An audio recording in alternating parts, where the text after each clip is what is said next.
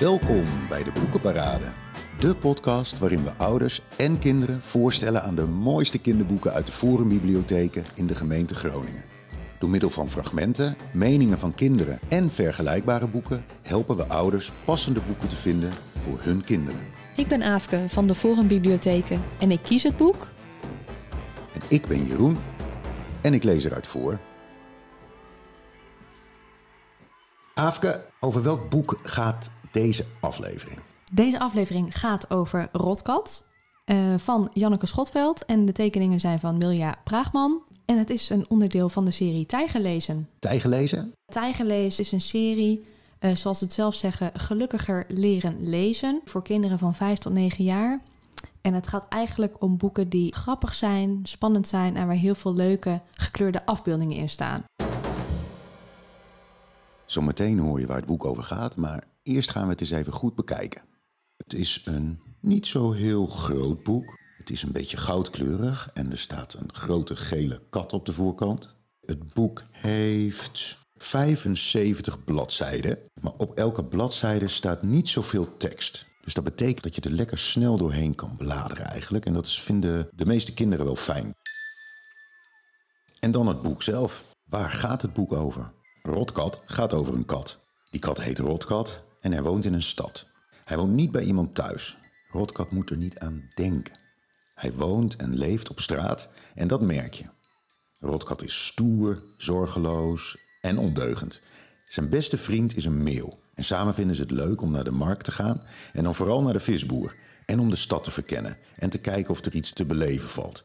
Als je het boek leest, lijkt het alsof je denkt als een kat. Rotkat weet vaak niet meer waar hij heen wilde of wat hij van plan was. Hij laat zich eigenlijk leiden door toevalligheden. Zoals blaadjes die vallen en waar hij vervolgens achteraan rent. Er gebeurt daardoor ook juist van alles. Kun je nagaan wat hij allemaal meemaakt. Het stukje wat ik ga voorlezen laat een beetje zien dat Rotkat eigenlijk maar wat doet en dat alles hem overkomt. Rotkat wordt wakker. Hij doet zijn ene oog open.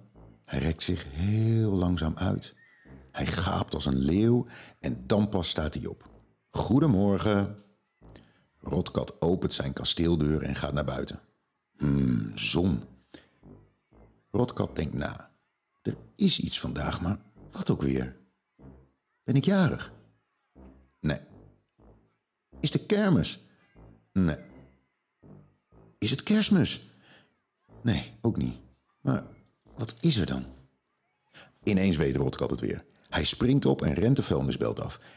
Er ligt een weg tussen de vuilnisbelt en de stad. Maar Rotkat is niet bang voor auto's. Kriskras rent hij naar de overkant. Toet! Rotkat! Toet! Pjoe, dat was op het nippertje. Tevreden likt Rotkat zijn vacht. En dan loopt hij verder. Tot hij ineens een fijne vensterbank ziet, waar precies de zon op schijnt. Er staan een paar plantjes op, maar hé, die kun je er makkelijk aftikken.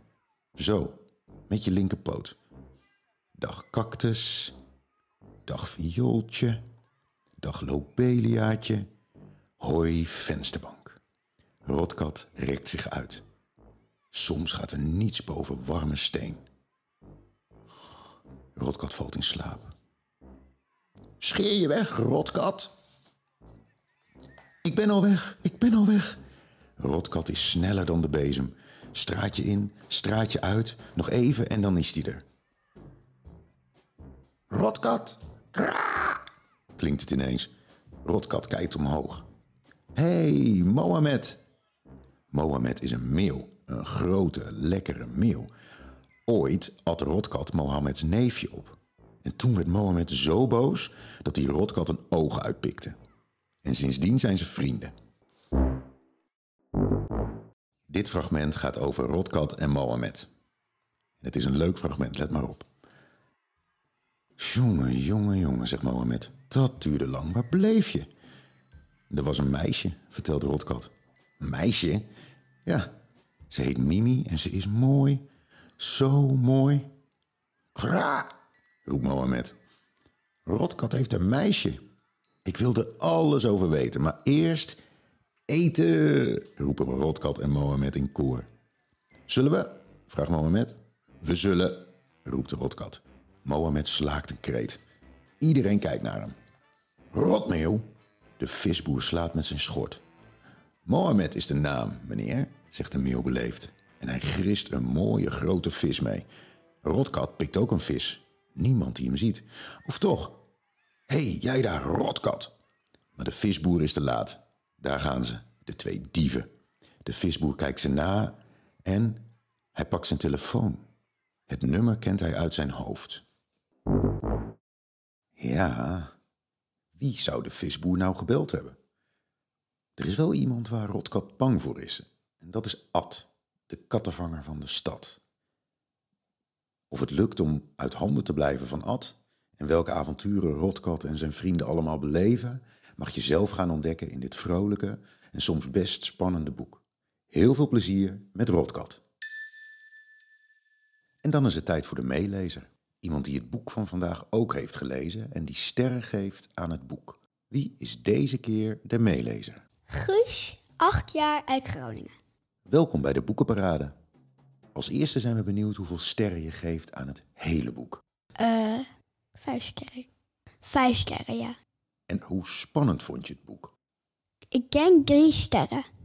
Omdat, ja, het is wel spannend. Want iedereen vindt hem heel vervelend. En hij heeft eigenlijk heel veel slachtoffers. En ja, dat is het eigenlijk wel een beetje. En hoe grappig vind je het boek? Ik denk 4 of 5. En vond je het boek leerzaam? Ik vind het 2 sterren voor leerzaam. En hoeveel sterren geef je voor hoe het boek eruit ziet? Ik vind het ongeveer wel 4 of 3 sterren hoe mooi het eruit ziet. Ja, ik vind het wel een heel mooi boek. En tenslotte, beste meelezer, welke kinderen zou jij dit boek aanraden? Ik denk kinderen die snel blij worden. Dankjewel voor het meelezen en voor alle sterren die je gegeven hebt. Aafke, als je dit boek leuk vindt, welke boeken vind je dan waarschijnlijk ook leuk? Je vindt, denk ik, alle andere boeken van de Tijgerleesboeken heel erg leuk. En ik ga even 2 uitlichten die ik zelf heel erg leuk vind. De eerste is Bob Popcorn. Dat gaat over een meisje Alice wat heel erg van popcorn houdt. En die maakt ook iedere middag popcorn. En op een dag gebeurt er iets met 1 popcorntje. Die wordt zo groot als een kiwi en krijgt armpjes en beentjes. Dus dat is een hele leuke. En de andere die ik heel erg mooi vond heet Zondag, Maandag, Sterrendag. En dat gaat over Nora, een meisje die uitvinder is. En die krijgt een buurjongen. En die houdt heel erg van sterren en het heelal. Maar is ook heel erg bang om spreekbeurten te houden. En dat moet hij wel doen. En daar komt Nora een hele goede oplossing voor bedenken. Ziezo, tot zover deze boekenparade. Ben jij benieuwd hoe het boek afloopt? Kom het boek dan lenen uit een van de 9 forumbibliotheken in Groningen. Je bent gratis lid tot 18 jaar.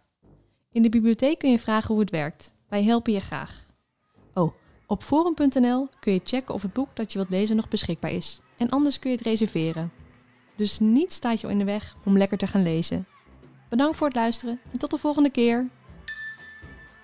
Deze podcast is gemaakt voor de Forum Groningen Bibliotheek. Concept en productie werden gedaan door Jeroen Westhof van Studio Hoorzaam. Met medewerking van en meedenken door Aafke Wechter en Ria Jokshorst van Forum Groningen. De prachtige muziek is van Joris Vos.